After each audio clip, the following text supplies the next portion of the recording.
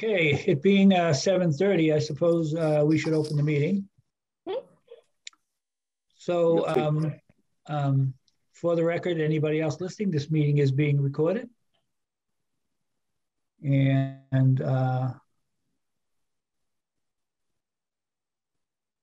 we could, I suppose we could start with a couple. Well, we have a time specific item for 8 o'clock. Yeah, for the extension of that Crestwood Estates there. So the question is, where should we begin? Let me look at this here.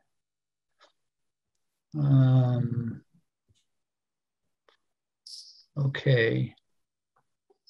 I estimate that the Shea Lane discussion may last longer than the half hour we have between now. As much as I would like to let people who come in not have to wait that long. What's your feeling, Danielle? Do you think we should? I mean, it's possible that it might. I hate to keep everyone waiting. Me too. I wouldn't object to starting with that, and then we can continue the hearing at 8 and then go back to it. Okay, all right. That's what I would do. Okay, then let's do that. So, in the beginning here, we would. I don't know. Do we want a little preamble to open this up, Danielle? Do you want to just have this quick discussion about what's transpired the last 2 weeks or something? Sure. So at the last meeting, we talked about some remediation, some possible solutions such as check dams and what have you to try to address the fact that we have this runoff going from 9 Shea Lane onto the abutters on Nutter Road. Over the last couple of weeks,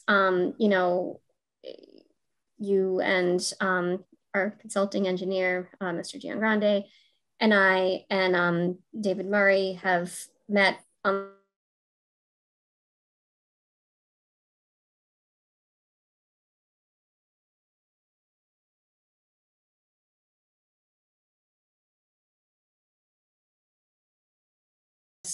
or two of whom have sent us, photos and videos of the problem from, the very rainy weekend that we had.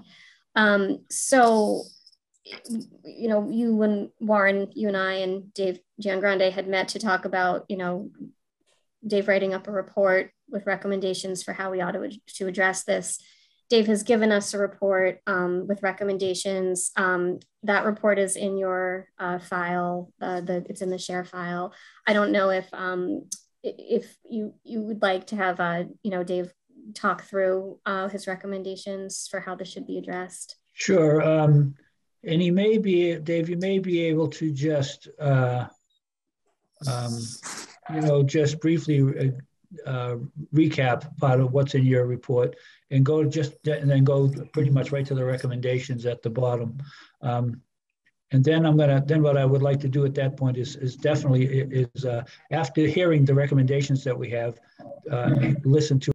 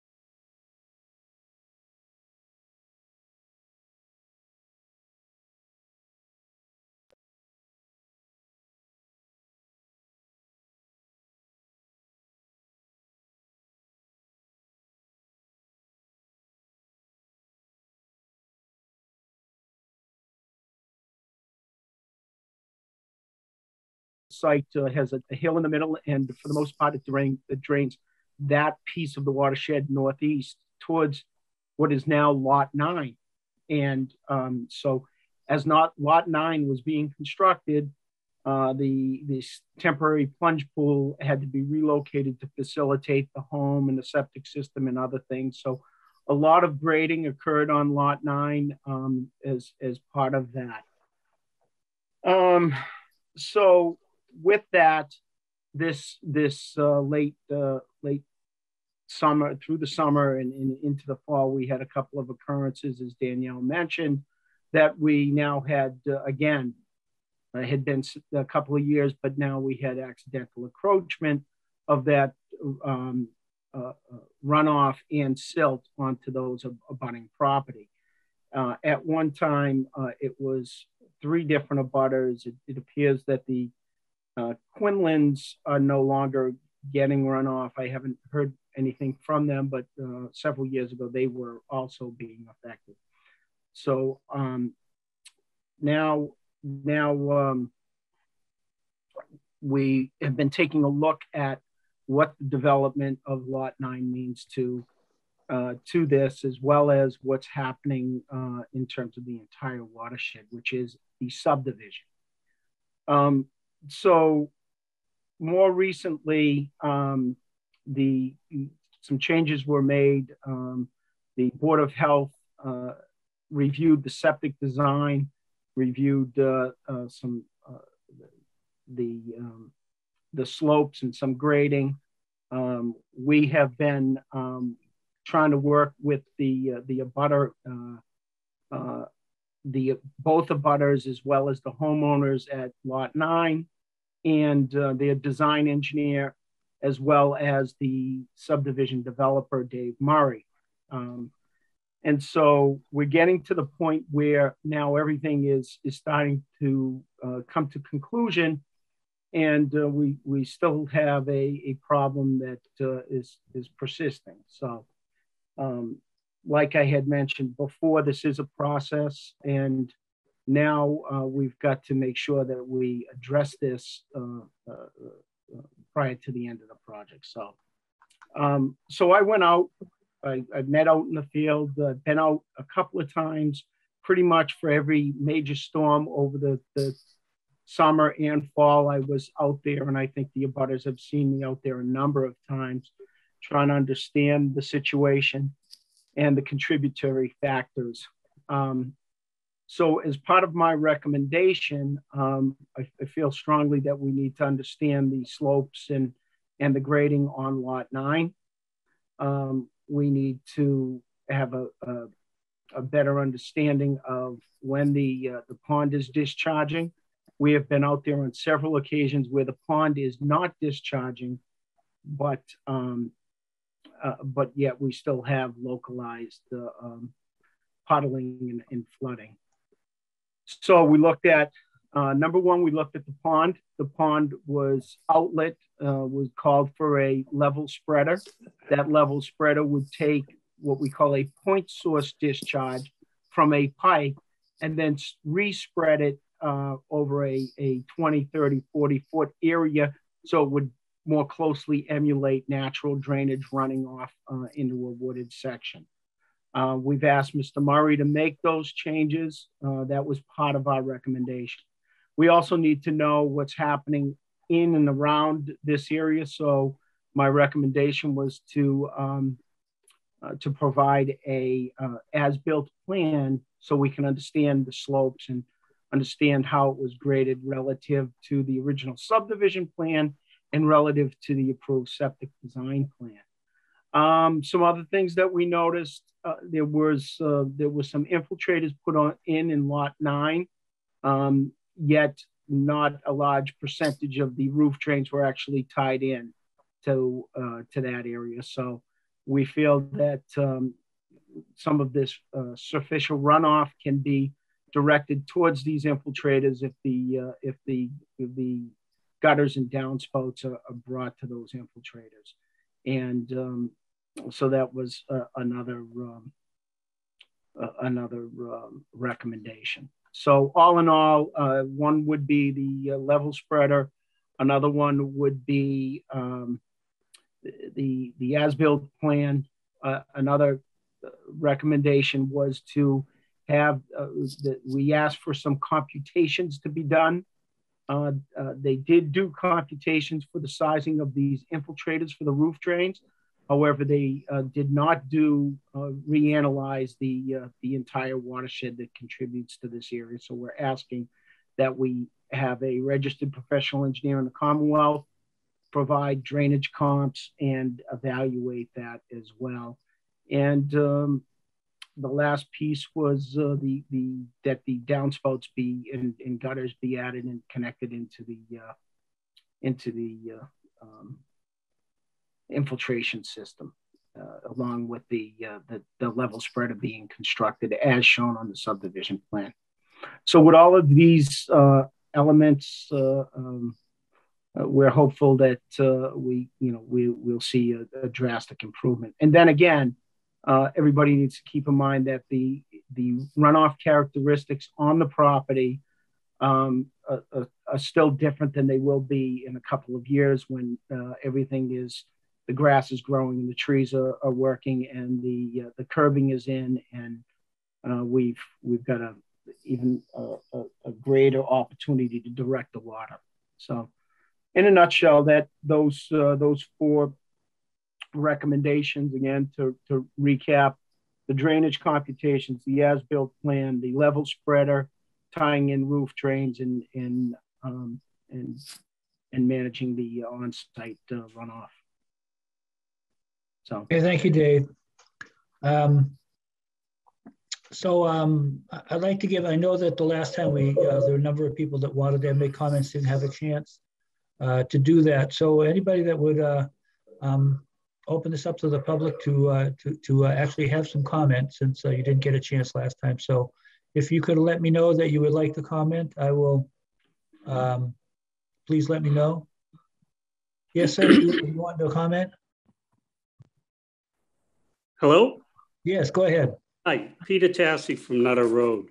Yes. I just had a couple of questions. Sure. Based on what David just reported. I hadn't seen that. So first one is the drainage around Lot 9 that's currently there. Could you address that? Is there anything going to be changed with that? Because ultimately it all goes to that same problem area. Okay, what we're recommending and what David said, I guess he didn't really get into it, but there were 2 things. One, he says he wants an as-built, and the as-built, he thinks that we should ask for an as-built, because an as-built will show the current conditions as they exist, and then we'd compare those to the original design, and any flaws in that would have to be fixed. I mean, that's basically the answer. And in my estimation, just from looking at it, there's a bit that needs to be done there to bring that site into compliance with the original with the original subdivision design. And more than a little, it needs to be done. I looked at those swales and those, and I went out there with them to go over this whole thing, and it occurs to me that I don't see any engineering associated with any of that work. So the work that was done, some engineer needs to put a name on it and say that it's okay, but clearly it's not. So that means some changes are probably going to have to be made in that. And that's what Dave alluded to when he said, before you can you need a basis to make your changes from. So the as-built plan becomes the basis. Okay, this is what's happening now, but this is what's supposed to happen. And then we can make comparisons and say, okay, you need to do this to fix the problems. So, in engineer speak, that's what he said in a roundabout way. Okay, I just wanted to make sure we were on the same page, because I agree 100%. Just a point of interest, the plunge pool that David mentioned about in his report there, that did work for, a few days. It wasn't a long occurrence. My pool, just for the record, has been filled with silt 4 or 5 times. Yeah. Just that in itself. So, over the course of 5-6 years, it's happened numerous times besides the flooding. So it's obviously an ongoing issue, but well, Mr. Tassi, there was a comment made to me that somebody looked at that over the weekend when it rained and there wasn't any water. And yet you guys sent me pictures of the water flowing over the weekend. So I thought that was great. That gave me all the answers I needed to continue to push on. Okay. I'm glad you did. Those pictures, just wanted to say. Pictures are 1,000 words. Yeah. Just wanted to say I appreciate you going out there because that was going to be a suggestion last week or 2 weeks ago, but whatever. Yeah. Appreciate No, somebody actually approached me in a store and asked me about that, and so I came back to the board and said, "Now I want to know everything," and so that's why we're here now. Right. Well, with Zoom and everything, it makes it a little more difficult, and getting that bird's eye view, I think, is a huge help to us anyway. Yes. Well, we're on it now, so let's see what we can do. That's a good thing. We appreciate it. And I just had another question. It's for basically down the road, but I wanted to ask it tonight while I had you here. The issues on my property where the mud and silt has washed through and washed out my lawn, and I've got mud on my side of the stone wall and old silt fence and all that. Who would be responsible to, clean that and re-lumen grade it and seed it and all that? Well, it would not be a planning board matter. It would be a civil issue, in my estimation, from experience, but this is what I'm told. So that would be a civil issue that you would discuss with whoever owned the property that contributed to that, and that probably would be the developer at this point. Okay, just curious because I really didn't. No, that's generally how it would work. Okay, well, thank you so much. I appreciate it. Okay, no problem. Okay, so anybody else would like to comment?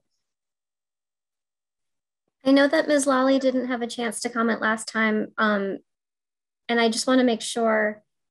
I see you've unmuted. Yep. All we're interested in is making sure this problem gets addressed, not just keep putting Band-Aids on it so that every single time it rains, I'm continually told, well, that was, unprecedented rain. I need everybody to understand that when it rains now, that's what it does. It's unprecedented rain. And I have continually, and my husband and my neighbor have continually cleaned our properties and been told, when I listened to the last meeting, I heard comments such as, well, what I've done has made it better. It's better. It's not better. I never had water flowing across my property in the 22 years I've been here. And now it seems every single time it rains. Right. And I'm listening to the runoff will be different in a couple of years. What does that mean? Does that mean that I, for the next couple of years, will continue to have streams, debris, and puddles all over my property? I don't know. No, that's not our intention here. Obviously, we've jumped on this now, and we're starting to push it pretty hard to find out what went wrong here. And again, in my estimation, the work that was done there does not match the originally approved subdivision design, and there needs to be some kind of a correction here, whatever that correction is, because the original subdivision design was approved and was deemed to be sufficient. So, but we're so far away from that right now, we need to get back to it. And I think, and again, the only way to really, the way to do that, of course, is as Dave suggested, and that is to come up with do an as-built plan so we can see what it is, do the calculations and for that catchment area, and then correct what's wrong with the existing situation. And I think that's a good start would be to get it back to the original subdivision approval situation. So okay. Because that was really my other question at the last meeting. Was the first thing you did was put that plan up and basically say this was what was supposed to be built. Yeah. That didn't get built, and nowhere on that plan did I see that swale that is now on that property.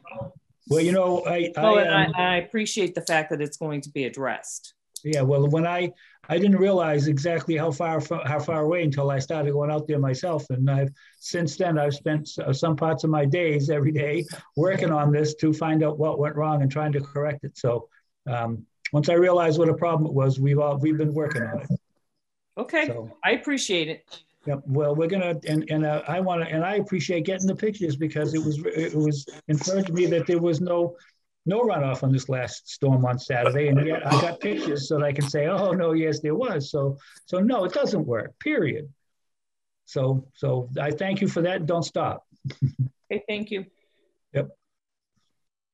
Okay. Anybody else have any comments on this? Yeah, just one real quick.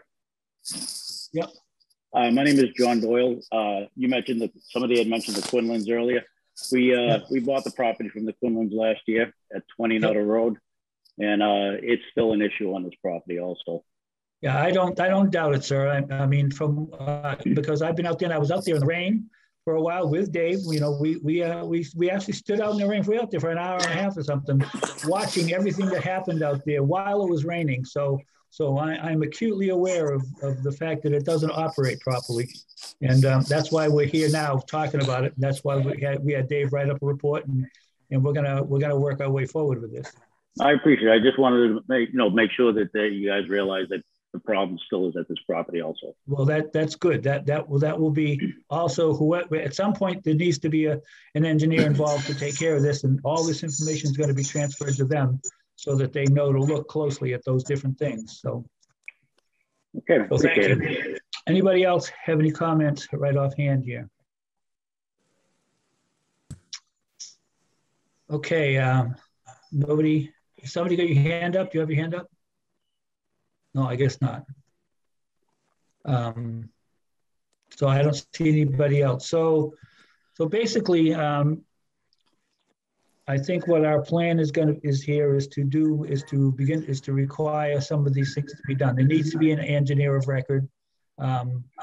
We told the developer that we were going to be having this meeting tonight. We would hope that he would participate and tell us. We apparently the original engineer. Are you there? I'm here. Are you here? Yes. Oh, okay. Oh, there you are.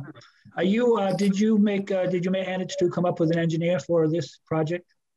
I talked to Luke Roy today, and he told me he was going to submit an as-built for lot 6 and show that the grading had been substantially completed according to the subdivision plan. I have not yet seen that yet. Yeah. Can you hear me? Okay, well, clearly, yes, yeah, I can hear you, but clearly in the grading at the base of lot 9 does not, or of 9, I guess that's 9J, doesn't really match the subdivision. So there's clearly something. The 96 elevation is exact to what he shot. They're both the same. They did bring the swale up a little bit, but there was no existing grade on the topo down in the last contour at the corner of the stone wall. But about 5 feet before that was a 96 elevation. And he said that they completed the swale to the same exact elevation as a subdivision plan. I have not seen the as-built. That's what I'm told. I asked him to send it to me today. He told me he was going to bring it to the planning board before this meeting. I have not seen it yet. Yeah, I don't believe we have it. But we still have the problem of water running off, and even on Saturday, as these people took pictures and submitted to us pictures of Saturday, the water pouring off out of the lot across their property. Well, I went there early today, and he still doesn't have the gutters tied into the infiltration system that is supposed to be tied in. So that's part of the problem. Another part. Well, he's only collecting about 1/4 of the house. I mean, how much of the house was supposed to be collected to put into the infiltration units? All of it? Well, at least 50% of it. The half back of the house should have been brought into infiltrators. That's what was supposed to happen. Yeah. He hasn't done that yet. Nope. So he assured me that was going to be done. It wasn't done as today. So I'm going to make sure it gets done. Okay. I'm holding them up on a closing, which I don't want to do, but I need to get these things addressed so it doesn't go to the new owner. Yeah. So the amount of water that I saw in the pictures coming off exceeds what I would anticipate coming off the roof of that house. So there's obviously more water getting down there than should. And again, that whole rear section, as we spoke about, you and I spoke about this, that it doesn't match, that swale needs to go away and that grade needs to come across so that level spreader can actually send any water that comes that way. I mean, I know that, and it appears that the detention pond is working perfectly. It's exactly what it's supposed to be, and it's not even contributing to this. I mean, it has the ability to contribute in a 100-year storm or something, but we're not having that, and it's not contributing water, and you're still getting water across into the neighbor's yard. So it's coming from somewhere. I agree with you, Warren. I think what's happening is I think it's collecting the water on the right side of the house, and on the rear side, I think that grade should be brought in. I think it's actually catching water. Yeah. The stone's catching the water, and it's pointing it that way. It needs to be instead of letting it go across. Exactly correct. Yeah. And that's what I think we have to address that. I got to talk to the builder there and tell him that needs to be done. I need to disconnect it from that wasn't supposed to be brought up and tied into the subdivision retention pond either. So I want to disconnect that stone that goes in from the detention pond area to that. That lot grading that he did is for the lot only. It has nothing to do with the pond. He should have never tied it into that pond. That's right. So I'm going to address that. I'm going to go myself. I have to myself. I'm going to go take that stone out of there and fill it in and put the grade across like it was designed to be. It was working great until he went in there and put that stone swale. Right. Well, I'm not surprised because it looks to me like the original subdivision plan, which had that filled in, did not have that swale. Actually, if from the modeling that was done, it works. So but the modeling is out the window now because of what's been done. So we need to go back to square one. We need to go back. Exactly right. I just wanted to see the as-built plan to see how close it was. He told me he was coming today with a letter saying that it conforms to the subdivision. I'm not concerned about the elevation down at that corner is. I mean, because it is a 96 elevation, although there's a lot less 96 elevation on his design than there was in the original. There's a lot more quote unquote 96 elevation on the original design than there is right now.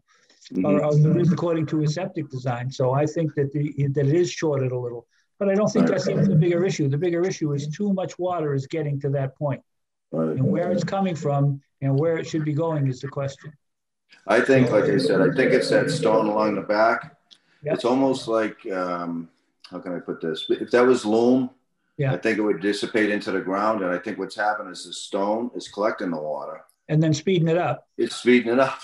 I think he did the opposite. Right now, your rate of runoff exceeds pre-development. Right, because he put a stone swale. It's like putting a driveway down there.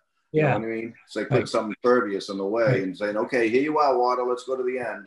So I really do think there needs to be some calculations done and some computations done to show that whatever, because I don't want to fix it once and then fix it again and then fix it again. I hear you. Okay, so what I want to do is get this properly. I mean, an as-built from him would be good, but I think there needs to be an as-built of a larger section because you still have the issue of the breakout on the house across the street.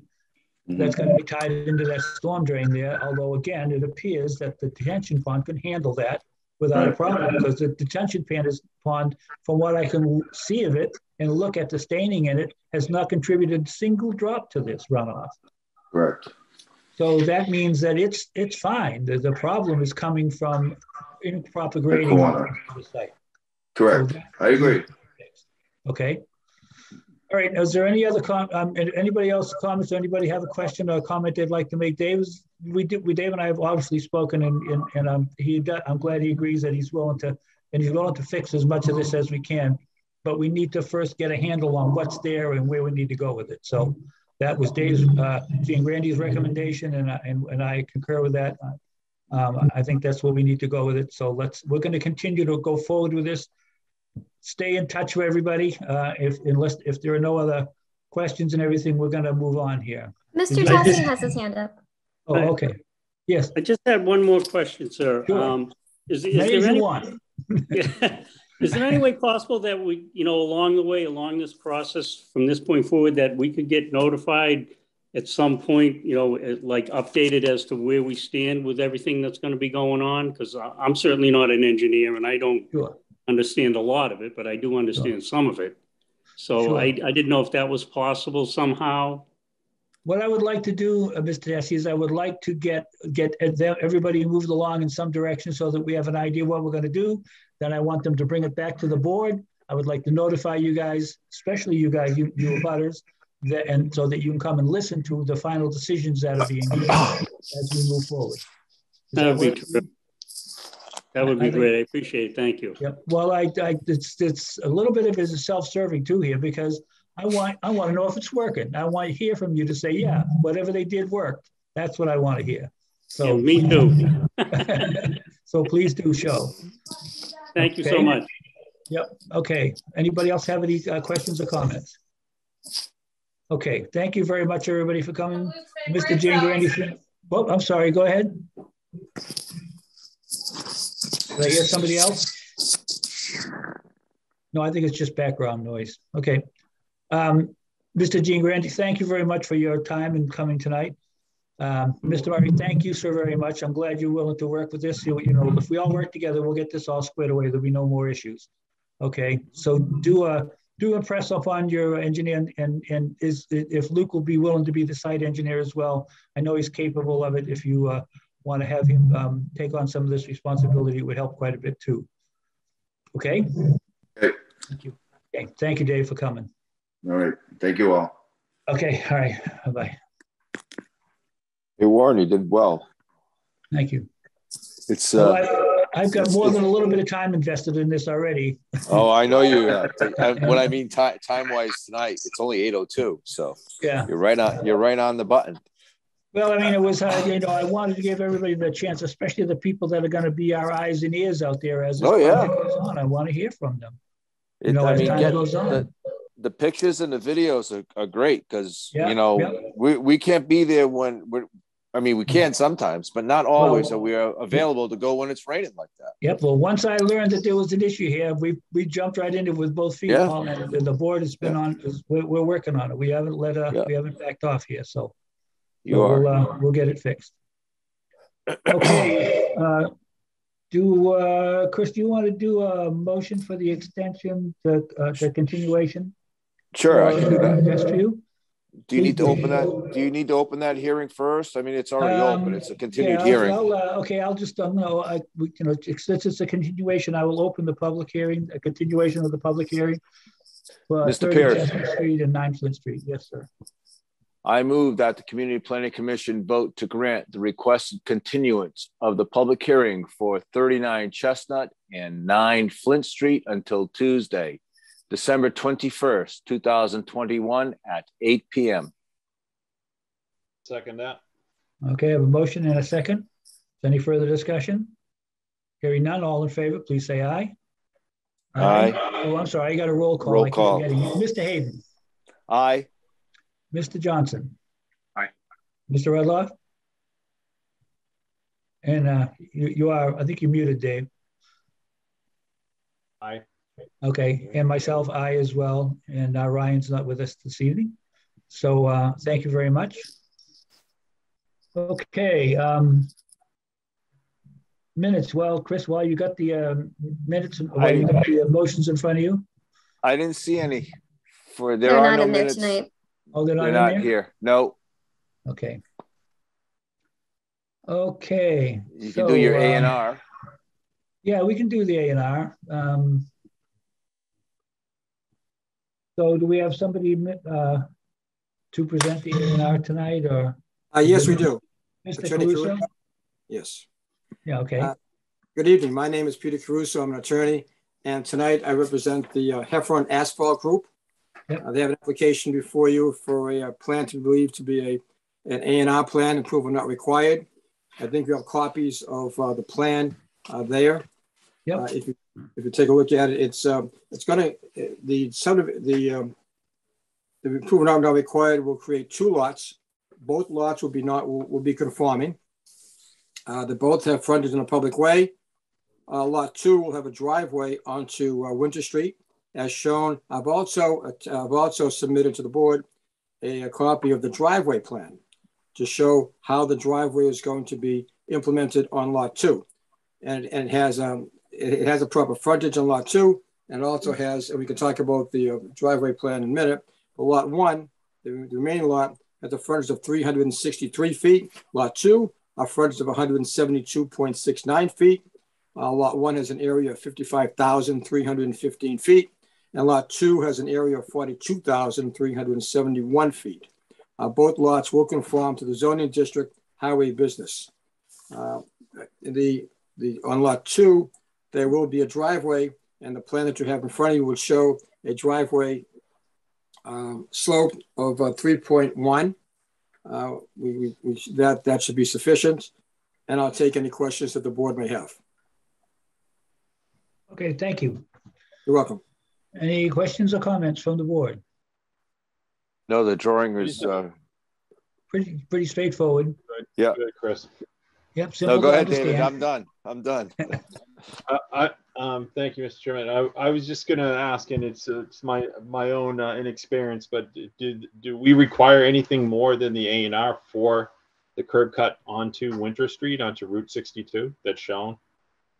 That's handled in the A&R? Go ahead, Danielle. A curb cut permit would be needed from the DPW, but that curb cut by itself wouldn't trigger a site plan review. I appreciate that the curb cut and driveway is shown, because otherwise there could be some question about the grade. Is this real frontage? And it does show, it's a demonstration that it can be accessed. At least that was my interpretation of why it was there. That's why they put it there. So Mr. Caruso That's it. said. Yeah. But other than that, there wouldn't be another review. But the DPW would issue a permit for the curb cut. They would review it for sight line, things like that, or since it's onto a highway, it's not onto just a residential road, right? I don't know what's involved in issuance of the curb cut permit from DPW. I'm not actually sure what they look like. What they look at, whether it's sight lines or grades. I don't know. So I would think that if we were going to do a development of some kind there, which I don't know, maybe it will happen, that they'll do some kind of development which would result in a site plan review and a review of the curb cut. But we could check with the DPW on that to see if they would want anything further than, because obviously the sight line there is good. It's a straight line on both sides. So Right. It's not a situation where there's a questionable sight line. If I may, Mr. Pierce. Yeah. David, the A&R, one of the big things is having illusory frontage and access. Right. And having a big hill where you can't actually put a driveway in, like, having 20 feet from the roadway to the ground. You can't really put a driveway in there. But there is an elevation difference here, but this driveway kind of demonstrates that it can be done. They may not ever put the driveway there. They may put it there, but they don't have to put it there. Yeah. It's basically a demonstration that they can actually build a driveway, which is good for us. We don't have to ask the question, is this a real frontage or is this fake? Yeah. Yeah, that needed to be there to make this A&R simple. To have that driveway already there. Yep. And that's why I didn't have many questions. That's right. Yeah, and that is the point that that just proving they can do access without a problem eliminates that as a question. But you are correct in that they could move it around if they need to, for some reason or another, and when they get their permit from the DPW.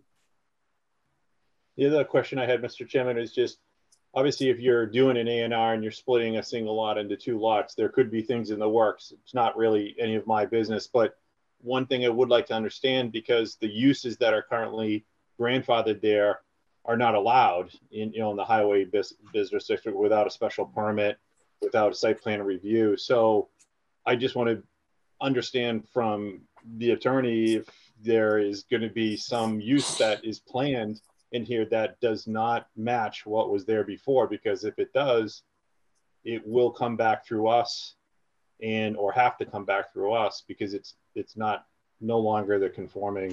Yeah, well, I think that's the comment that I made, Dave, that if they decide to do something different here, they will end up in front of us regardless. That's a good question. I can actually address that. The buyer is actually a tenant in the existing building. All he's going to do is own the building that he's now leasing.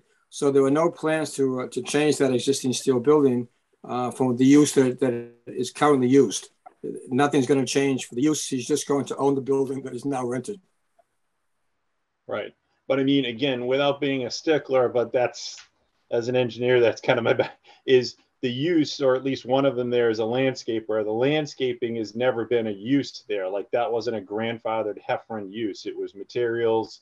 It was an asphalt company, you know, so it's landscaping now. And so what's maybe the next one? And I just want to kind of get on record. What are the grandfathered uses there? It'd be important, I think, for the planning board to establish what that is, so that if Mr. Heffron does sell the properties altogether, these new buyers, our owners, are aware that there's limitations to this grandfathered use. And it's no problem. I mean, like Warren said, they'll just come back through us, but I just want them, full disclosure, to understand that. The attorney on the other side is very, very experienced, and I will explain that to Attorney Peterson. But at this point, they just want to split the lots up and then go forward.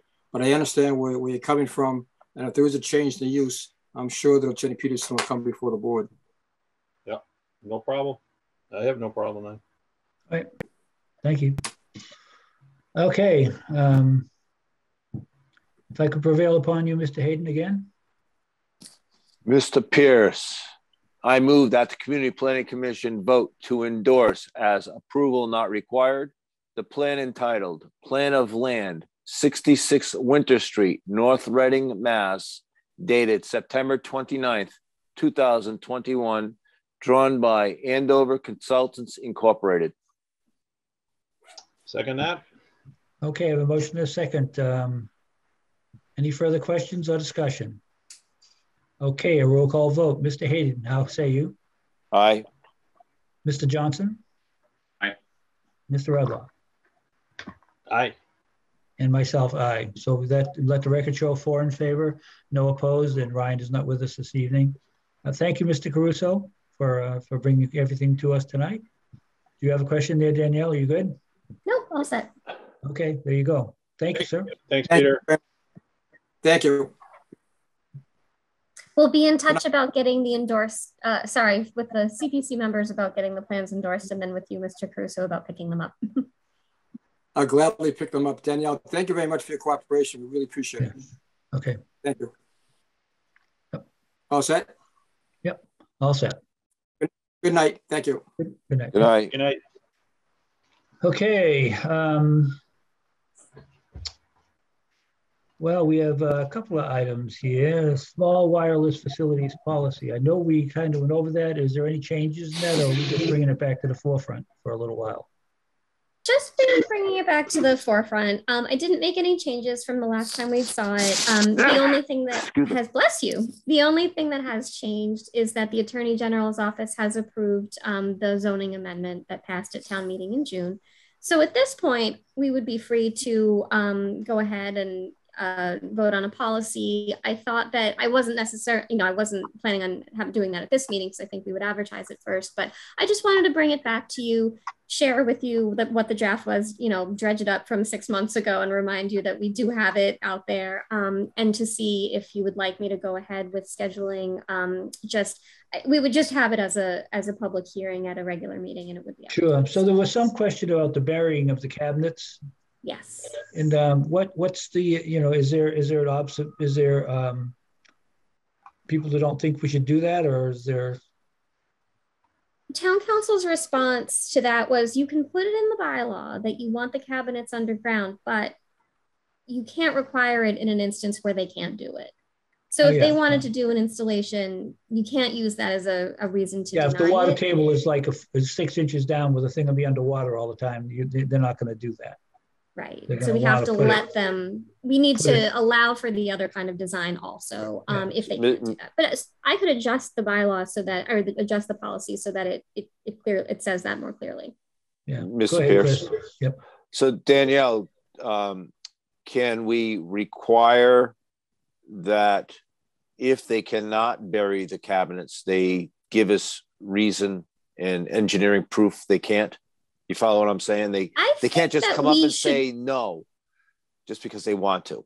I think we should put something in that does require it. Okay. I can also run that by town council, but I think that's reasonable. I think we should.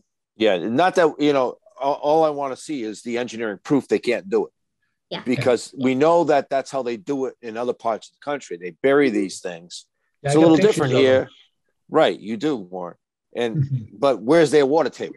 It's not. Oh, yeah, way down, yeah. It's not like our water table. So if they can show us that the water table is, like you said, a foot down or 6 inches down, it's not really feasible for them to bury it. Now we have to do something different. There are places in this country where there are a lot of flat lands, out in the Kansas, Indiana, Missouri, and where the land's pretty flat. And so when it rains hard, every place gets wet. I mean, it's not right. Well, you've seen it on the news, the flooding that happens in a lot of these states where the land is very flat. In New England, we have so many hills and everything goes to the low spot. So and then it floods. We're not as universally affected by flooding rain as an area that's flat where everybody will get affected by it. So, that's right. So that means that what that means is that these cabinet situations and things have probably been worked out so they can be put in areas that may have occasional impact. I think that was my point. Right. Okay. Do you want me to set a date for us to have? We could even put it on as, workshop discussion and, vote on a policy, and we can advertise it. I don't know if you want me to do that yet. What I would probably like is, one thing what I would like, I'm not addressing your question right there. I'm going back to the buried cat. I'd like you to see if any other towns or any other municipalities have insisted on underground, because I know in our planning magazines, there are a lot of advertisements for underground cabineting for different kinds of things. So, just every one of them's got 2 or 3 ads of something showing specialized cabinets to go underground, to hold utilities. So I know that there's been some research and certainly some innovation available for that kind of a thing. But yeah, probably if we're going to set a policy, we probably would want to, I don't know if we want to have a meeting and then brainstorm all our policies, put everything, everybody think of as much as they can, and let's look at other bylaws and put together a policy that we think addresses the. Well, we do have it drafted. Yeah, okay. Which we can discuss, we can change. It's been a long time since we talked about it, but we do have a draft policy, so. Okay, so let's put it on another meeting, and we'll, where we don't have too much else, and we'll review it. In the meantime, everybody can, if you have, since you sent it out, we can all just read, because it's quite a few pages to read. So we can read the whole thing through again and come up with any comments or questions. Okay, so I'll put it on the agenda for a less busy meeting for a review. And then following that meeting, when we're satisfied, we'll schedule a date for the actual public hearing and to pass it. Okay. Yep. Great. Okay.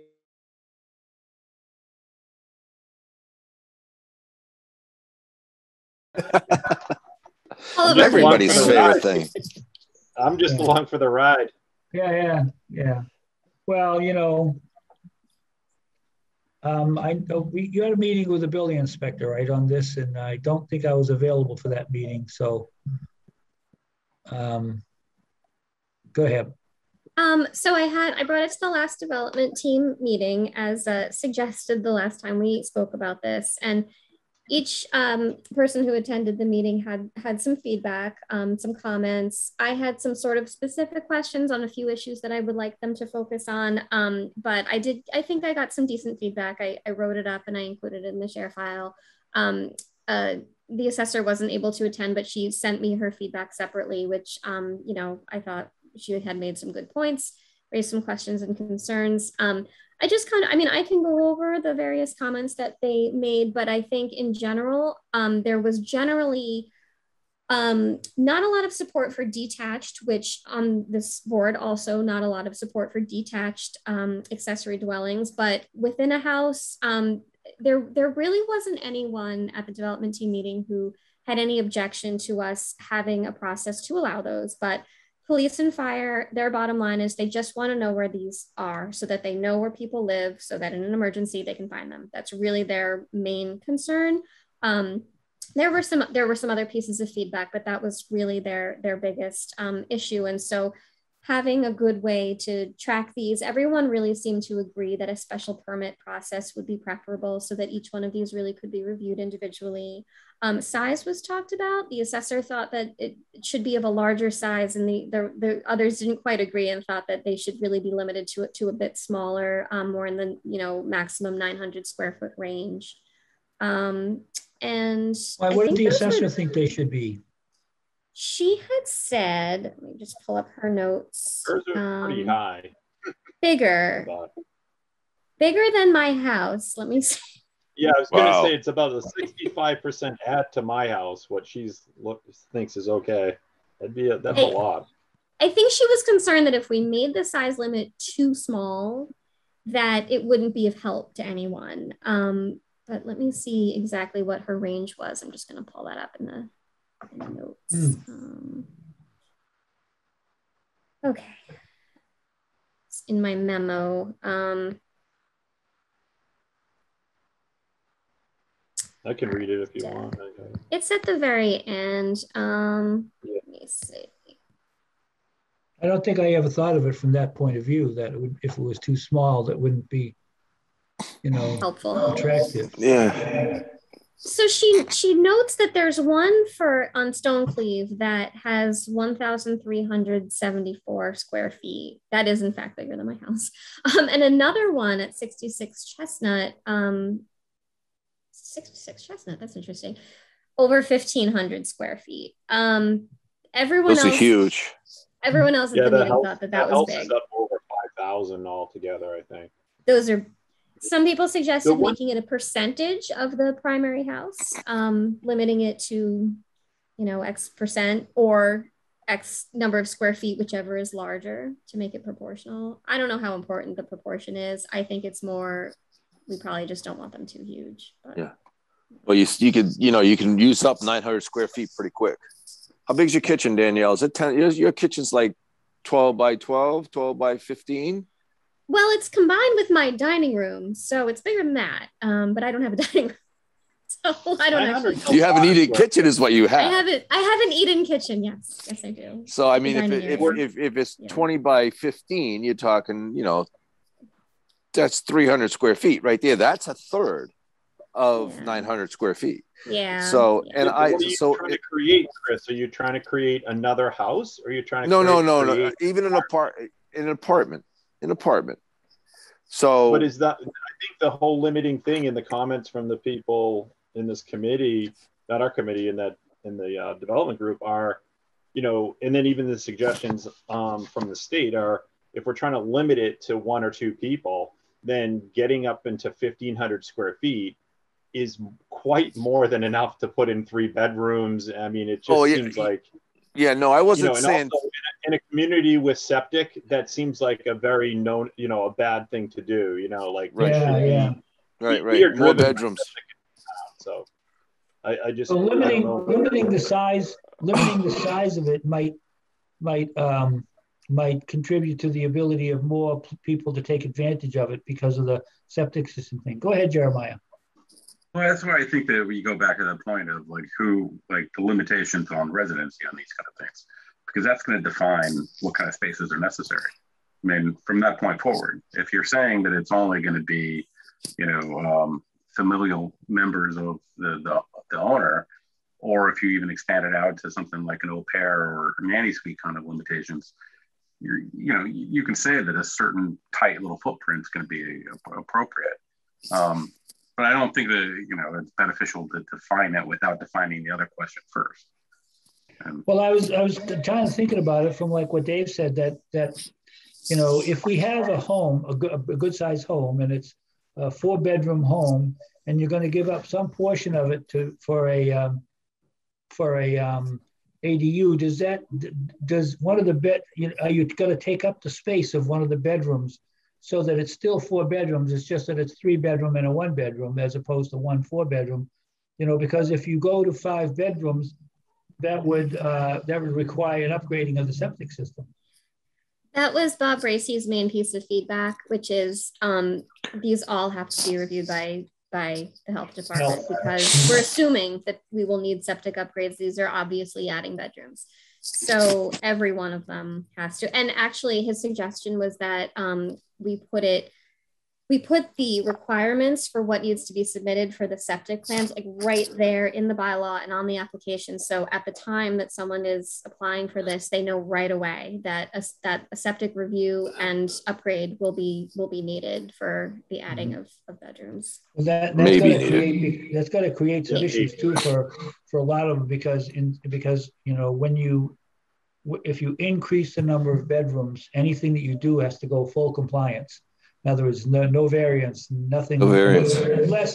Unless we write something in that allows a variance, you know. But from a code point of view, if you increase the number of bedrooms, the new system has to be full compliance, which means there has to be enough room for the new system and a reserve area of the same size.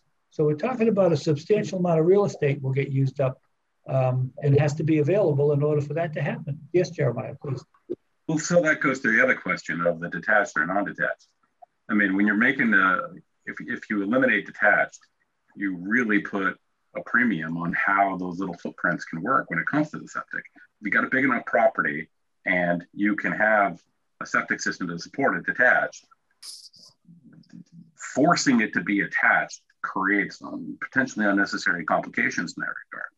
And if we wanted to make it workable, it seems an unnecessary kind of restriction. The other thing that stands out on that point to me is that from aesthetics, I mean, I think that if we look around town, there's enough ranch houses that have an attached and not enough other kind of houses that have interesting standalone kind of architectural features.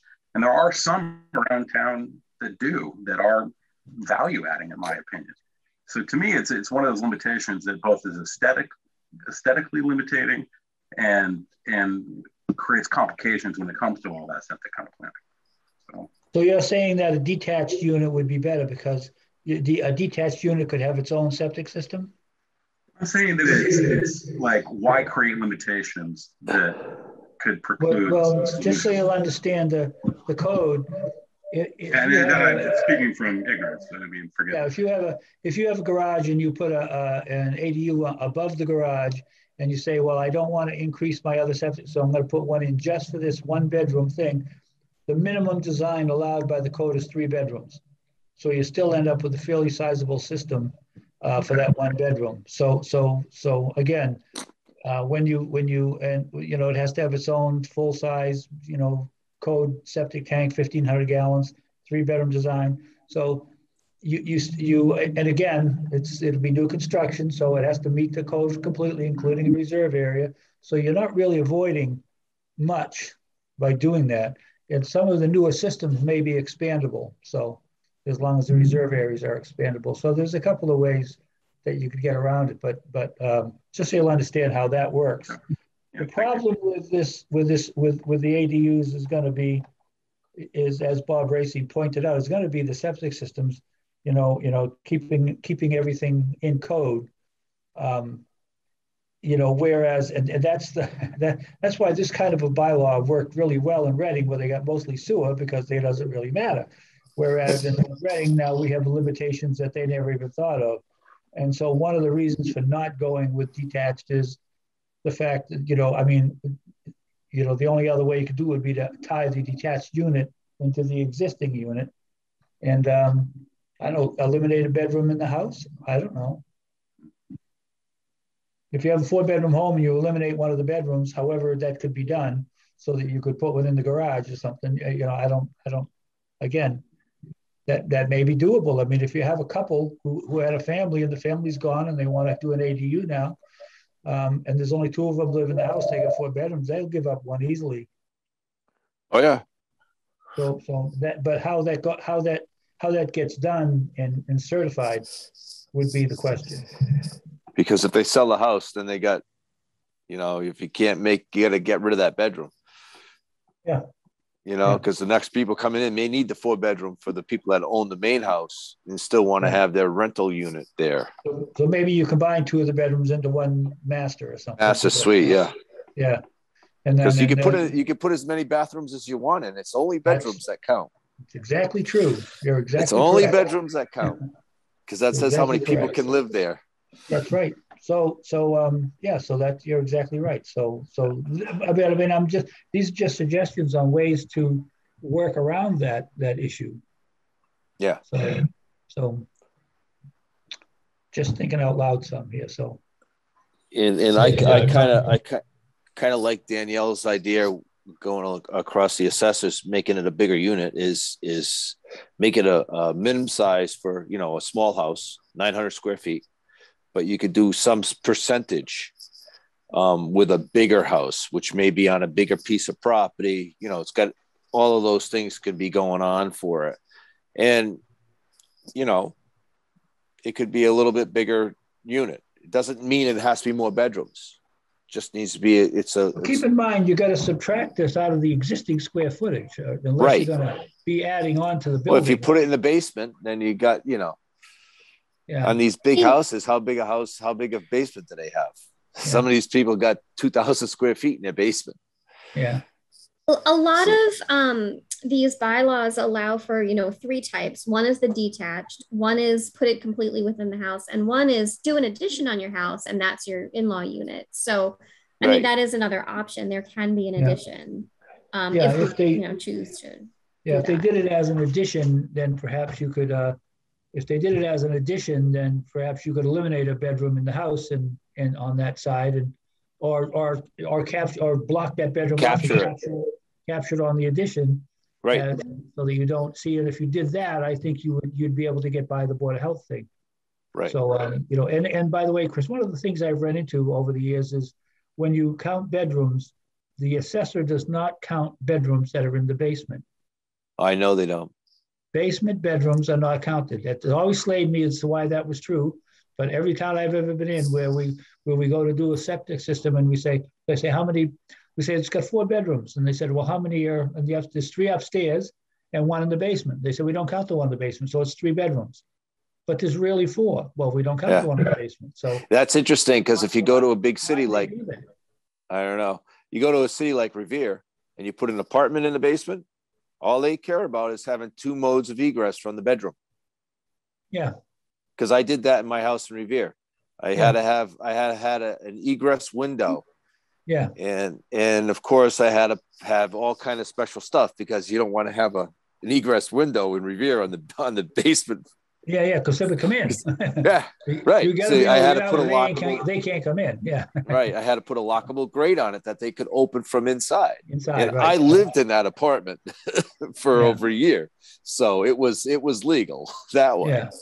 I wanted to be able to get out. Yeah. So anyway, there's a few ideas on how to how we could do that and keep it in the main house. So by expanding, like Danielle, that was good that you brought that up, because expanding the existing and maybe using one of the bedrooms off the existing, and it gives you an opportunity to actually do that without having to deal with the health issue. So. Yeah.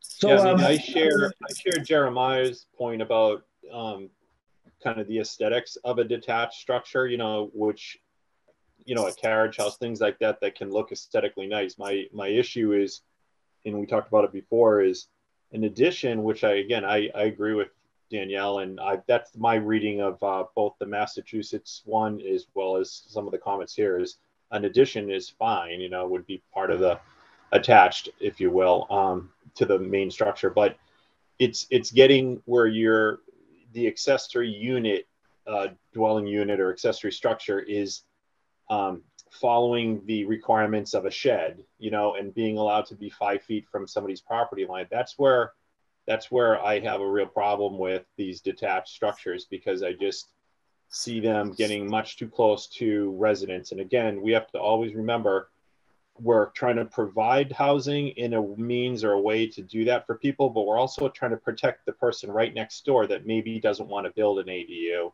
or doesn't want one next to them. So you got to balance it. You're not going to see out of 5,500 homes here, roughly, you're not going to see 5,500 people put ADUs in, you know, in years 1 through 5. So there's going to be a number of people that don't want these. And so we have to protect those people as much as we have to provide a means for the seniors and whoever, you know, to add these kind of apartments on. It's a balance.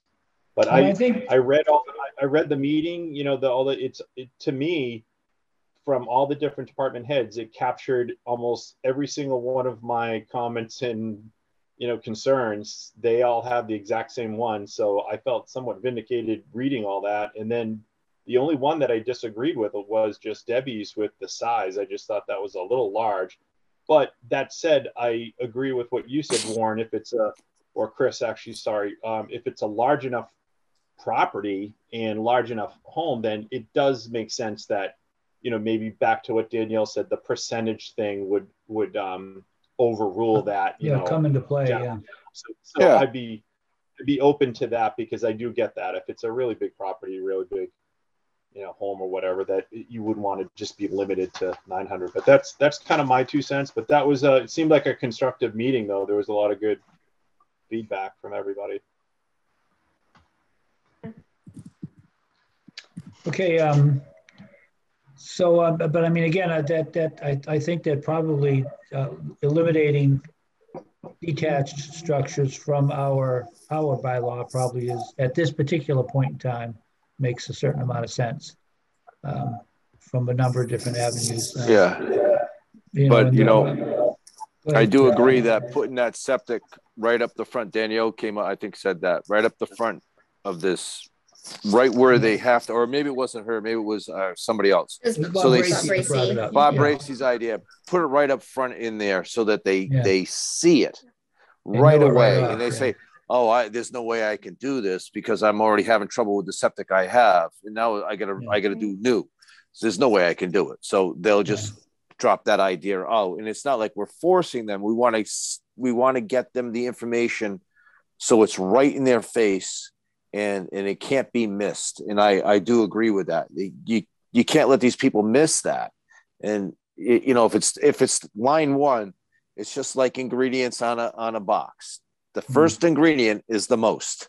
The last ingredient is the least. The question, though, that keeps kind of coming up, I know it's like a dog chasing its tail, but it's a kind of a contradiction here, because it seems like as Debbie just riddles off these 2 locations, and they're very new homes that have apparently, you know, built 1,500 square foot ADUs.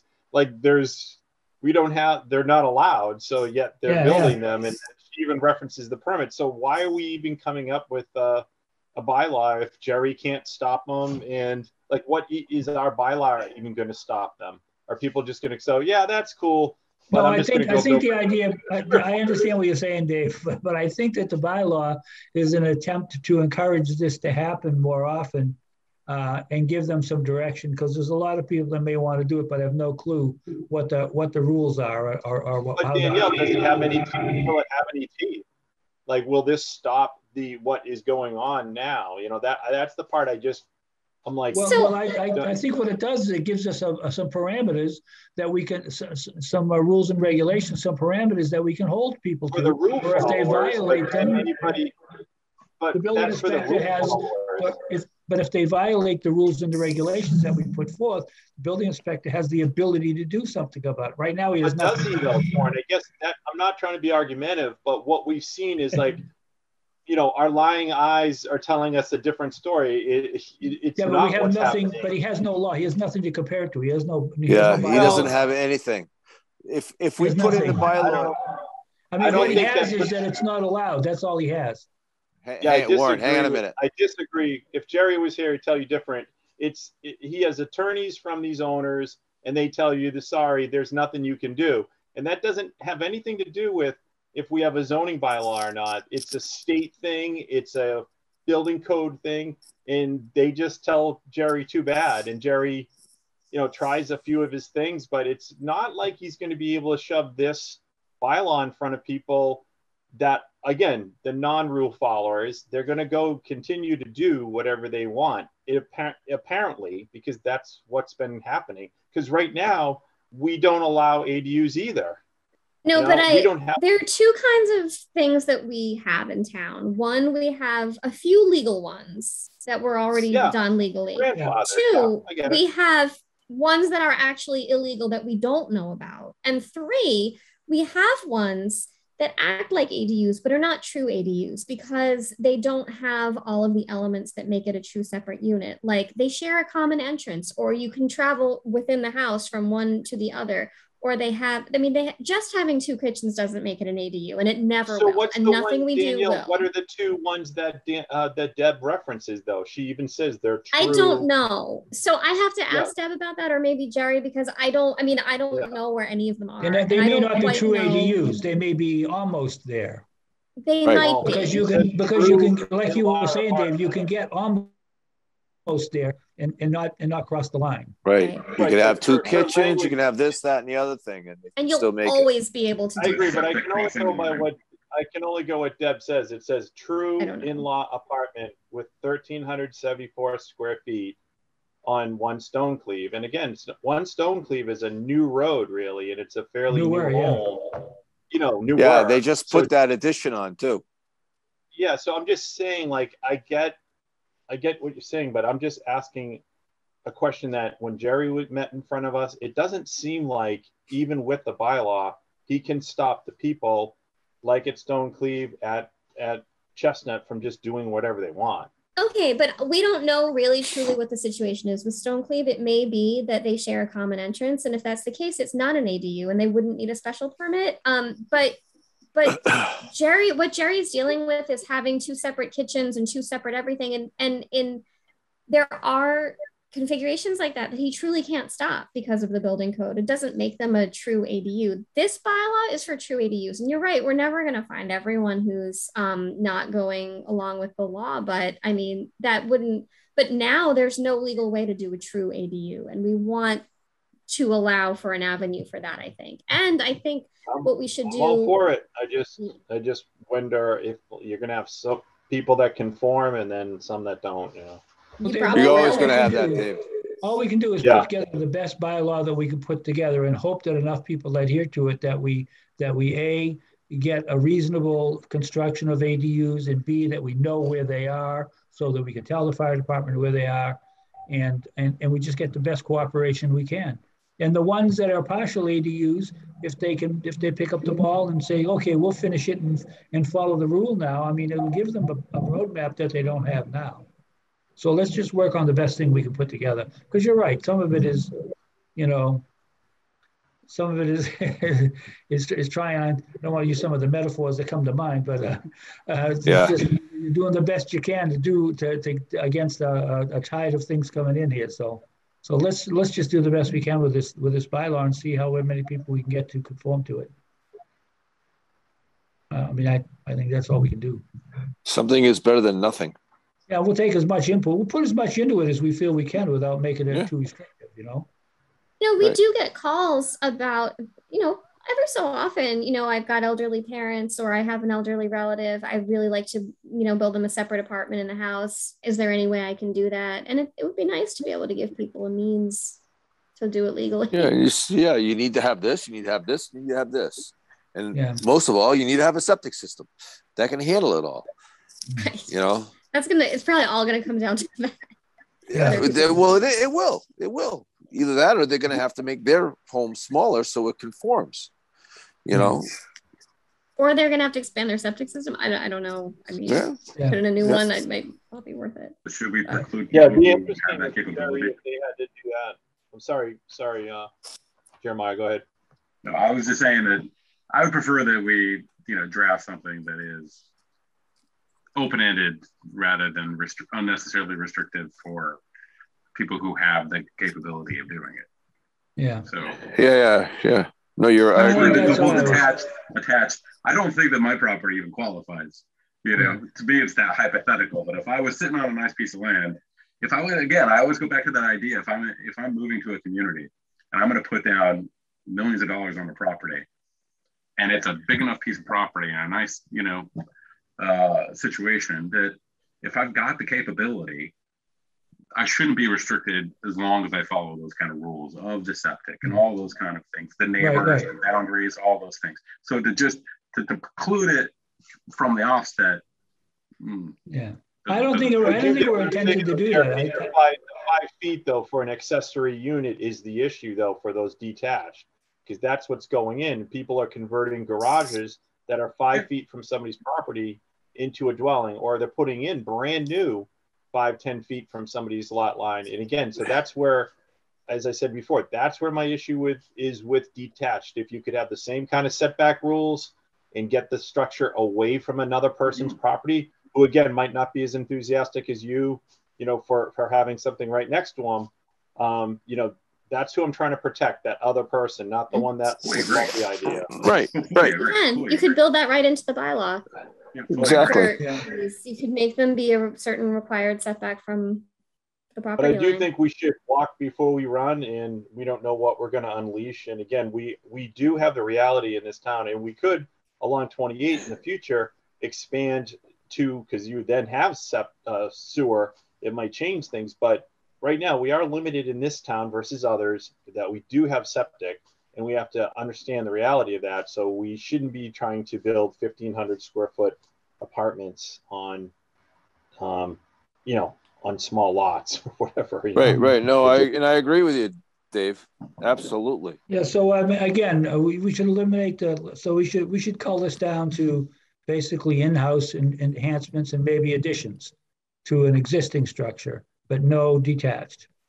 And then, and Jeremiah, I agree. We should, you know, we might as well make it a little bit open-ended, because they're going to do it anyway. So let's make as much of it legal as we can, and then get some control over it. Right? That's I think that's the way. So does that mean we're ready to start moving forward on drafting something, and or what do we want to? You want me to just write a draft, and then we can schedule a workshop discussion at an upcoming meeting? Maybe not a meeting where we have a ton of hearings. We can. Yeah, we could do a 5 week. You know, remember we used to have the 5 week. That fifth workshop. Tuesday, we would do a workshop in it. Mm-hmm. We got a lot of stuff done, and we would designate that day no hearings, no signing of anything, just talking about the workshop. Yeah, and then we'll get all this down. We'll take the basic draft that you do, and we'll make all the changes or additions we need to, and try to get a second draft that you know has most of our concerns in it. Yeah, and then we could start bringing the second and the third draft to a public hearing.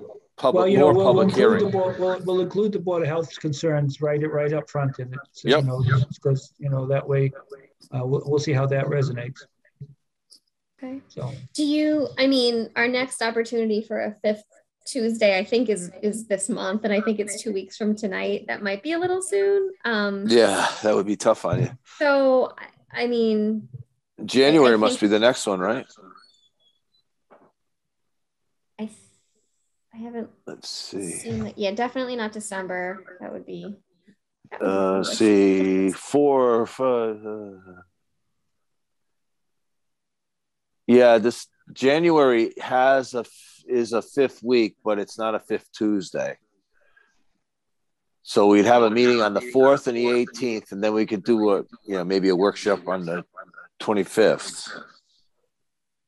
We could. But that would be 1 week, right? Wherever you do it, the workshop is going to be either right after a real meeting or just before a real meeting. True. We could also December 7th. Actually, no, we do have a new hearing on December 7th. We could just schedule it for a meeting that's not too busy. We could do that. You could. Right. Okay. All right. Well, then that would be our plan. In the meantime, we'll just all think about it. And if you get a chance and you come up with some things you're thinking about, write them down, send them out to Danielle so she can include them in her first draft. And then we can either like them or take them out. Yeah. But don't be afraid to add stuff, though. You know, to think of something and just throw it out there, because you know everybody has a different take on it, and the more we put in there, the more we'll consider. You know, the the more input we have, the better of a law we'll come up with. So let's look at it as much as we can. So, alrighty. I guess. I think you've done it. I think you've done it again, Warren. Well, no, we didn't do planning administrator updates. Oh, yet. That's she right. Could go on, and she could We go only on have for 3 hours. things.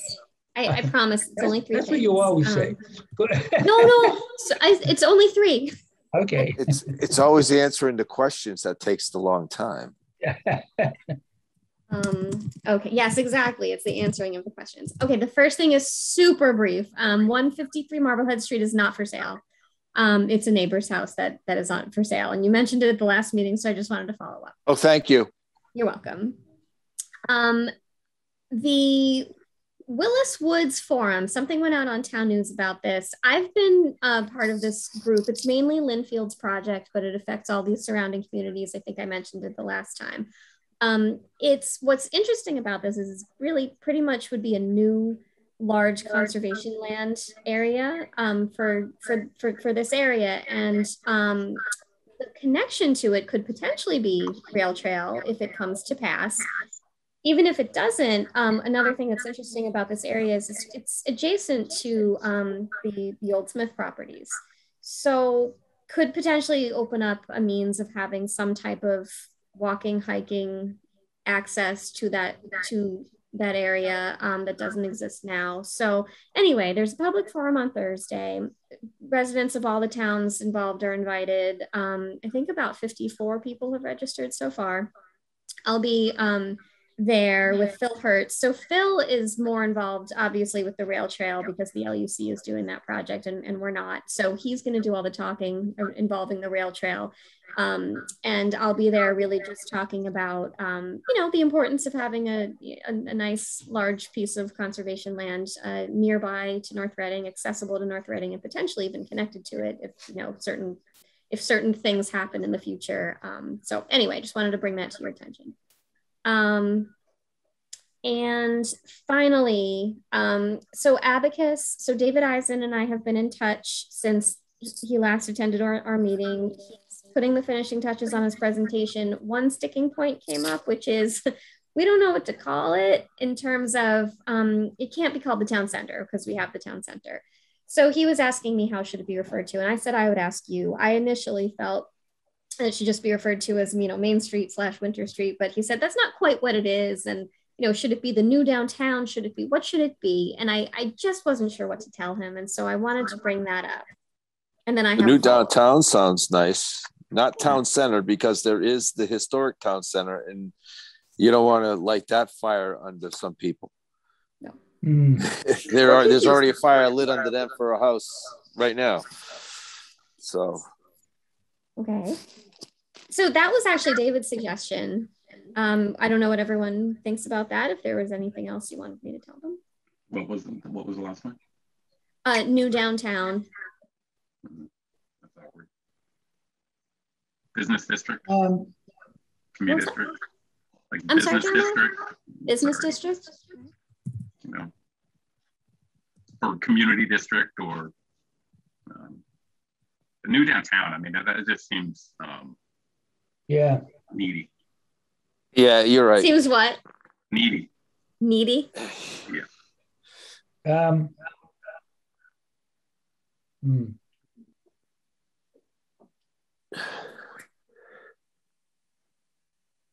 We could call it SOY, south of Winter Street. There you go. I like that. You're from New York, are you? That's great. That's great. Even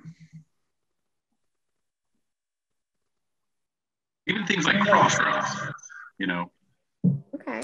Really that works. Emphasize, the intersection of the town and the different parts of the community.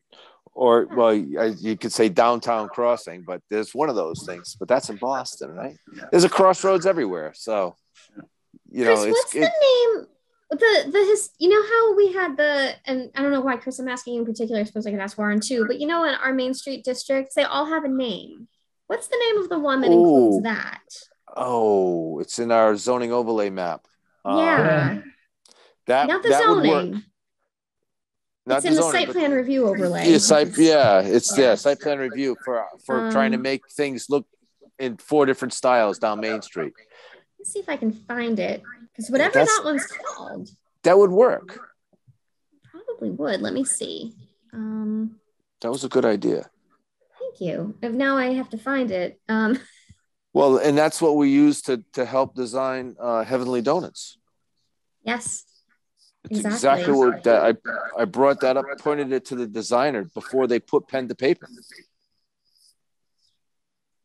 Where is it? It's really hard to find in the zoning, so I'm trying to. Is it in find the? It in files. Is it in the? Yeah, it's it's 4 overlays that we had. Yeah, you worked on those, Warren. I never did. You had a consultant come in, and there was one. Not especially happy with the whole thing. But the names were good. The names were all quite good. They were good names. I just look in the zoning. I think it was Lowell. It was Lowell Crossing or something. Lowell. It was Lowell Crossing. You're right. It doesn't quite work for this, does it? No. Winter Crossing.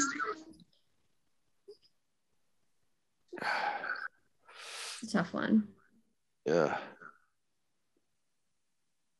That's why I said Main Street / Winter Street, because it doesn't sound like we came up with anything catchy. It just describes the area. Yeah. It's kind of like, I don't know. It's a good point though, because I mean, that is the kind of name that really needs to invoke imagination of the people. And it needs to be brandable in that kind of way. Yeah. Brandable, yeah. Yeah. And Mr. Wallner did not come up with anything.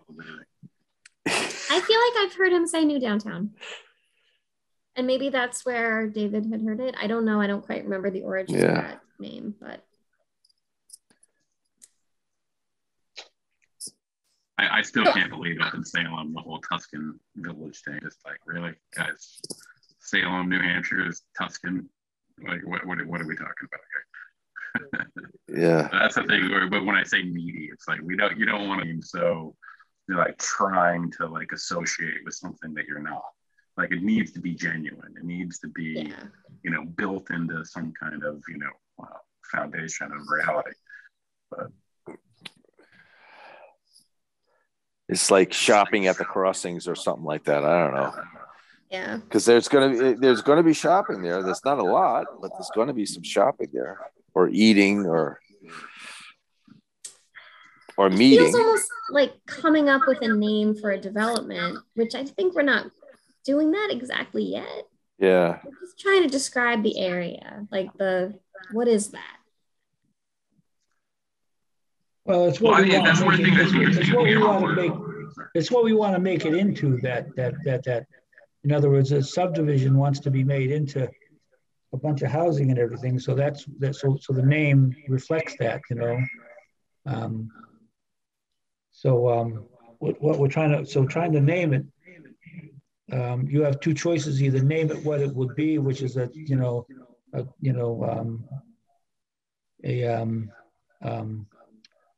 retail or a residential and retail, area, or you got to name it after some prominent fixture there that like we had the drive-in theater. What was the name of the drive-in? And because that was there for many, many years, the drive-in theater. Yeah. And what was it, Warren? Come Starlight, on. Right? There you go. What was it? Starlight.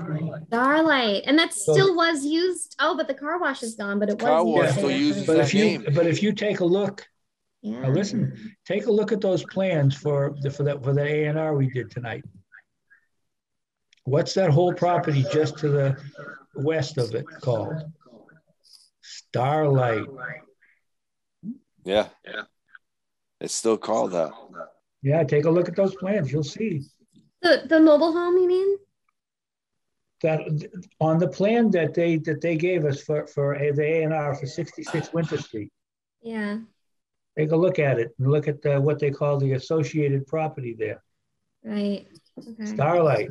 Lily Starlight, owner. Do you think if we use that in the presentation, people will understand it or recognize it?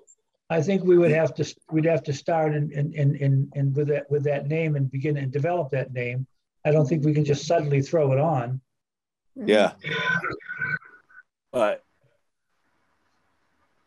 I noticed the Heavenly Donuts property is owned still by Heffron, at least on that property. Only that corner. He's given that corner to them, allows them to use it, right? Mm-hmm. No, I mean he means 68 Winter Street, right? Where No, Heavenly Donuts is. No, if you look at the 66 where we just broke it up, there's a corner that he leases to them. Mm-hmm. No, but Heavenly Donuts itself is still owned by them, right? Because that, I mean, at least that's what the assessor maps show. It's still owned by Heffernan? He owns the property? That's how it's listed. Maybe he does. All right. I'm not totally sure what to tell David how to refer to this in the presentation. Should we do something extremely generic like Main Street or something and let him know that we're thinking of using this name? Or give it to him and see if he comes up with something with it. Well, you may have to may have to name it after. So the Main Street Winter concept, the Main Street Winter Street concepts, it's something like that. Because it's that's what it is, a concept. So we call it the Main Street Winter Street concept, and this is what we're thinking about doing here. Okay. You could do that, but Danielle could throw that name out, Starlight, to him and see if he comes up with something spiffy, Warren. Yeah, but I still think that if you want to be descriptive, that's what it is, the Main Street Winter Street concept. Yeah. Because it's not what I'll tell him. Yeah, and that's a good description of what it is without leaning on somebody else's perception of where town center is or anything like that. Okay. Okay. Maybe one final thought, if I may. Yeah. I would imagine any use of this would try to tie in the Martins Brook and the natural resources in those areas. Why not use Martins Brook as some kind of naming mechanism? Because we haven't really, because to this particular, we would have had to start out with that name on it, because now you're adding a name to something that somebody has no idea what you're talking about. But if you go with the words Main Street, Winter Street concept plan, then they all know what you're talking about. Yeah, you've given it a name. And I understand why you don't want to call it town center or new town center. You don't want to be in the tread on somebody else's belief of what should happen, but you do want to describe the project. So I think that's the best way to do it. Yeah, that works. And if we go on with this, we could put that out there for a naming then we could contest. start with Main Street, Winter Street concept, AKA also known as Martins Brook project or something like that. Yeah. I can tell David that that's how we're referring to it as the concept, but I think we have also thrown out a couple of sort of aspirational names for what we might start calling it later as it gets further along and more branded. And I think like along the lines of Starlight, that using something that uses Martins Brook might also be an option and maybe something for us to think about, because I mean, I think, Jeremiah, the kind of name that you suggest is also kind of along the same lines of, not a name that we would necessarily use right now today, but maybe something that could be developed into it as we move this along. Is that what you're thinking? Okay. All right. I'm writing all these down. I think for now, for the actual presentation, I'll, tell them to refer to it in the concept way, but I'll tell them about the other names that we've been talking about. And then in terms of our final destination for this presentation, so I think we were working with David to try to get this to a place where we would have a presentation that we could give to the select board in a joint meeting. And I think that that's still our goal. But I wanted to kind of check in with you all about that. Is this something, do you want me to take the presentation and mail it to all the owners who haven't necessarily given us an enthusiastic response, but maybe this would get their attention? If we go to the select board, how do we address the question of the private owners aren't really terribly interested? Do we try to have a more public meeting? I don't know. I kind of wanted to get your read on where we are with this and what our goal is to wrap this up. Kind of like the idea of sending it out to all the owners but then we have to do something more public, you know, either at a joint selectmen's meeting or something. Okay. I mean, I kind of like the idea of sending it to the owners because I feel as though even though they didn't necessarily respond to my initial inquiries, they maybe owed some kind of follow-up, even if they weren't interested. I don't know. Think so. Okay. I think so. We kind of use their property, even if it was on paper. Yeah, I mean, that's a good idea. Yeah. I'm sorry, David? I think that's a good idea, Danielle. Okay. I mean, it can't hurt. You're just keeping them in the loop. I'll send it to them. And then at the same time, we can make it known. And I did mention this to the TA today that I think we still would like the chance to meet with the select board, give them their presentation, say, this is the project that we took on and this is how it evolved. And this is the presentation. This is what we found. Here are some recommendations and some next steps. I'd like to have David Eisen's, help with that. We can't keep him forever. I mean, the contract is kind of long expired. So I'd love the chance to be able to include him and not wait too long. So, I mean, is that still something you all want to do? Meet with the select board, when they can have us? Yes. I think that would be something we should do, Daniel. I agree. Okay. But we need to do it. We need to do it fairly quick before they get into budget season. And then they won't want to talk to us again. We got like 2 weeks available in their season. I mean, I don't think we're going in 2 weeks necessarily. Well, no, I don't mean that quick, but you know what I'm saying? They don't, they're not very receptive once they get into budget stuff. Yeah, I mean, our budget's going to be due in a few weeks, but the presentations don't really start in earnest for the departments until February, March. Okay. So I think we have some time. Yeah, January timeframe is good. Okay. That's what I meant. I mean, I don't want to get into springtime because then we're in trouble. We're in trouble because, I mean, we have a consultant who is not going to be expected to be hanging on forever. Yeah, no, I understand that. So yeah, I agree. Okay. We need to let him go. Okay. Do you want to see the final presentation again? I mean, David has made the edits. I know there were some pieces of feedback given that he's made. I feel as though I should send it to you and show it to you again before it gets mailed to anyone. Yeah, you can do it in the share file. Okay. That's always a good thing. Okay. Always a good thing. I'll give you guys like a week or so to review it before I actually send it. Okay. Okay. And if we don't answer, too bad. Now, okay. I like that chuckle, Warren. That was good. That was all that I think that's. Oh, I'm sure there's more going on, but I told you I would only give you 3 things, so that's all I gave you. Well, I told you it was that response stuff is going to take longer than your things, Danielle. Yeah, it's true. Yeah, we also do want to all stay tuned to what's going on with Shea Lane. I mean, we want to be a united front to make sure that gets squared away the way it should. And we may get a little pushback here and there from developer and so forth, but we need to forge ahead and get this to all happen. No, we can't let the developers push back on us because it's got to be done right. This is the only shot we got to fix it. Yeah, I know. So we have to be a united front on that. You have a question, Jeremiah? Yeah, I drove past there and I exactly feel comfortable driving up into the subdivision to go take a look. To what degree should I feel comfortable, going and taking a look at those things? No, you can go take a look anytime you want.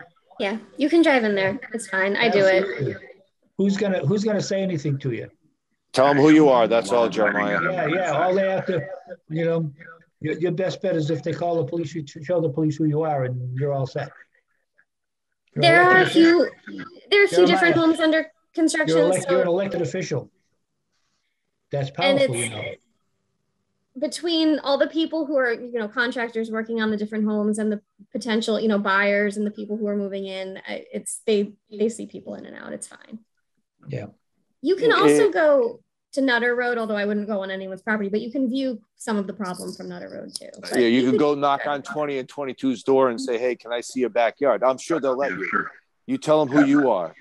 Well, But the if you're going to developer go still on holds covenants. The developer still has covenants, and he still has easements to all these properties. And so by the very nature of that, you have the right to go and look, because we're the approval authority for that developer. So. Right. Okay. So Jeremiah, if you want to do that on the weekend or something, give me a call, and I'll go over with you if you want, if I have time. Yeah, I appreciate that. You know, I've done it before. Warren took me the first time, so. Yeah, well, I've been there a lot myself lately. So. Yeah. Well, no, I don't mean here. The first property that we went and walked on during development, you took me, Warren. I'm sure you don't remember that, but. Yeah. I would just say that on number 9, the people are living there now. So, I mean, I wouldn't necessarily show up and go. I mean, you can look from the street, but I wouldn't necessarily. Dave Murray has an easement all along the drainage area, but I mean, I wouldn't necessarily go onto their yard without reaching out first. You know, they do live there now. So. Okay. Well, yeah. Thank you. Okay. Okay. Well, if that's it, then we're all set. Yes, our next meeting is December 7th. Yep. World Harbor Day. A day that'll live in infamy. Yep.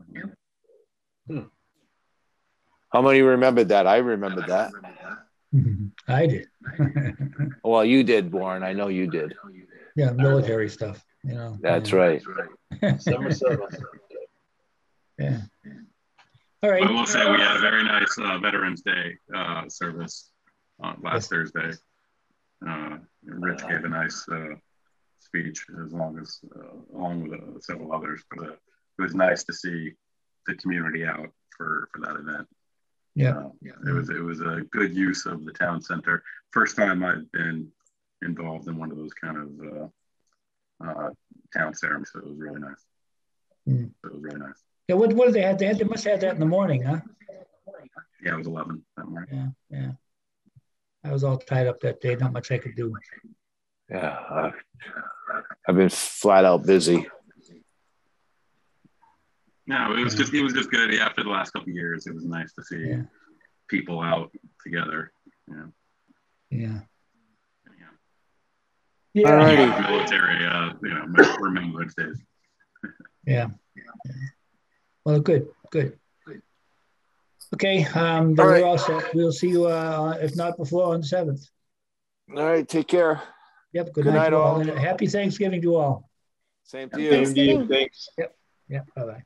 Good night. Good night.